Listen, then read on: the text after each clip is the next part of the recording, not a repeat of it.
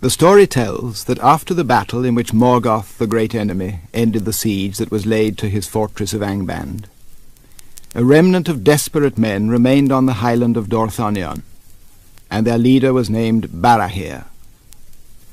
But their camp was betrayed to Sauron, the chief servant of Morgoth, and all were slain save only Beren the son of Barahir.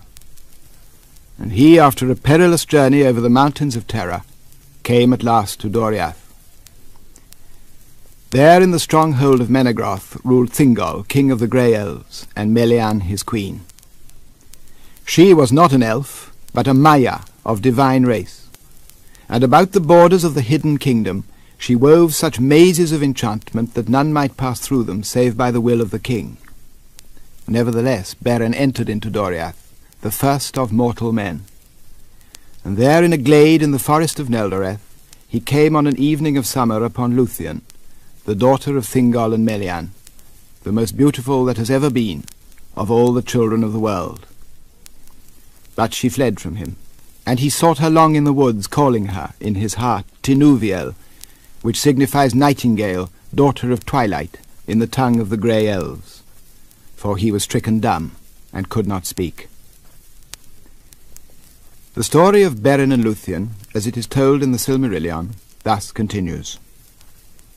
There came a time near dawn on the eve of spring, and Luthien danced upon a green hill, and suddenly she began to sing. Keen, heart-piercing was her song, as the song of the lark that rises from the gates of night and pours its voice among the dying stars, seeing the sun behind the walls of the world. And the song of Luthien released the bonds of winter, and the frozen waters spoke, and flowers sprang from the cold earth where her feet had passed. Then the spell of silence fell from Beren, and he called to her, crying Tinuviel, and the woods echoed the name. Then she halted in wonder, and fled no more, and Beren came to her. But as she looked on him, doom fell upon her, and she loved him. Yet she slipped from his arms and vanished from his sight even as the day was breaking. Then Beren lay upon the ground in a swoon, as one slain at once by bliss and grief.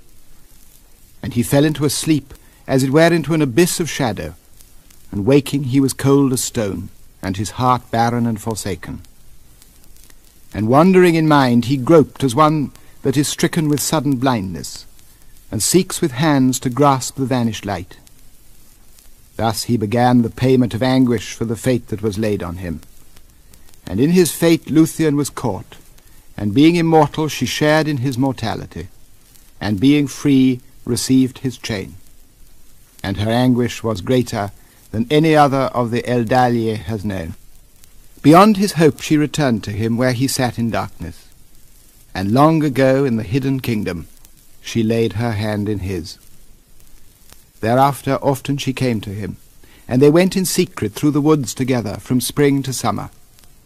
And no others of the children of Ilúvatar have had joy so great, though the time was brief. But Daeron the minstrel also loved Luthien, and he espied her meetings with Beren and betrayed them to Thingol.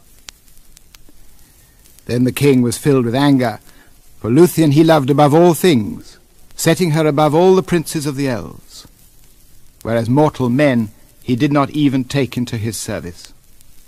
Therefore he spoke in grief and amazement to Luthien, but she would reveal nothing, until he swore an oath to her that he would neither slay Beren nor imprison him. But he sent his servants to lay hands on him, and lead him to Menegroth as a malefactor. And Luthien, forestalling them, led Beren herself before the throne of Thingol, as if he were an honoured guest. Then Thingol looked upon Beren in scorn and anger, but Melian was silent. "Who are you," said the king, "that come hither as a thief, and unbidden dare to approach my throne?" But Beren, being filled with dread, for the splendour of Menegroth and the majesty of Thingol were very great, answered nothing. Therefore Luthien spoke, and said, "He is Beren son of Barahir, lord of men, mighty foe of Morgoth, the tale of whose deeds is become a song even among the elves. "Let Beren speak," said Thingol. "What would you hear, unhappy mortal? And for what cause have you left your own land to enter this, which is forbidden to such as you? Can you show reason why my power should not be laid on you in heavy punishment for your insolence and folly?" Then Beren, looking up, beheld the eyes of Luthien, and his glance went also to the face of Melian, and it seemed to him that words were put into his mouth. Fear left him, and the pride of the eldest house of men returned to him, and he said, "My fate, O king, led me hither, through peril such as few even of the elves would dare. And here I have found what I sought not indeed, but finding I would possess forever. For it is above all gold and silver, and beyond all jewels.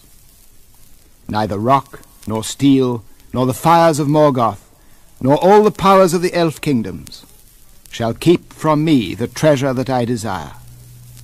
For Luthien, your daughter, is the fairest of all the children of the world." Then silence fell upon the hall, for those that stood there were astounded and afraid, and they thought that Beren would be slain.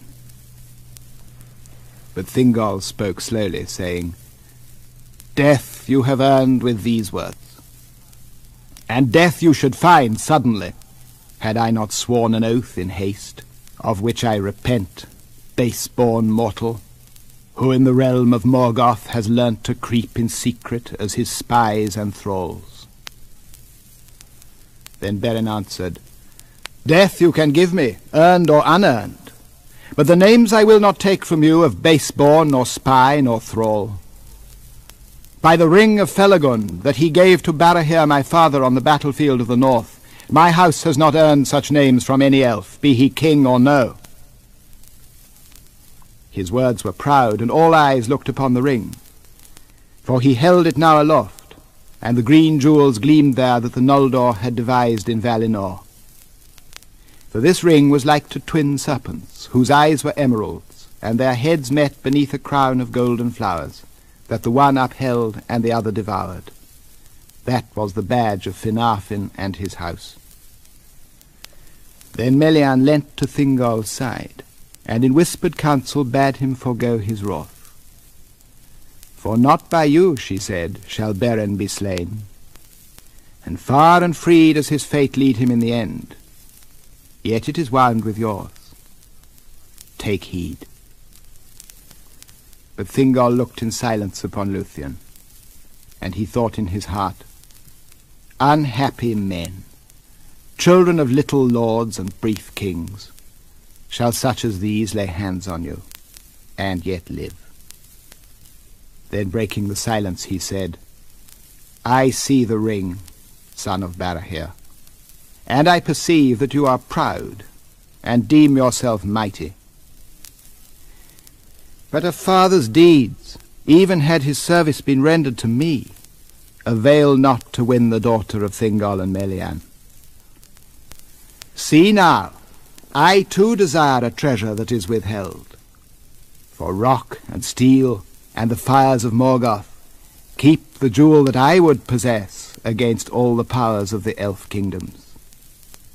Yet I hear you say that bonds such as these do not daunt you. Go your way, therefore. Bring to me in your hand a Silmaril from Morgoth's crown, and then, if she will, Luthien may set her hand in yours. Then you shall have my jewel.